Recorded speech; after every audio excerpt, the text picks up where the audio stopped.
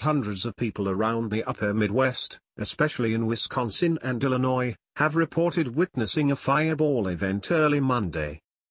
At around 1:30 a.m. Central Time, the fireball was spotted by witnesses as far west as Wisconsin and as far east as New York, the American Meteor Society (AMS) reported Monday.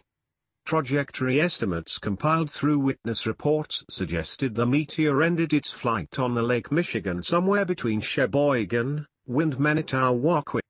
AMS, a non-profit that monitors reports of meteors and similar phenomena, has fielded more than 200 sighting reports of the event.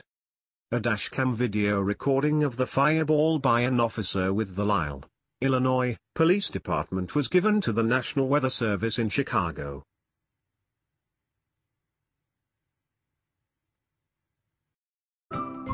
Thank you for watching.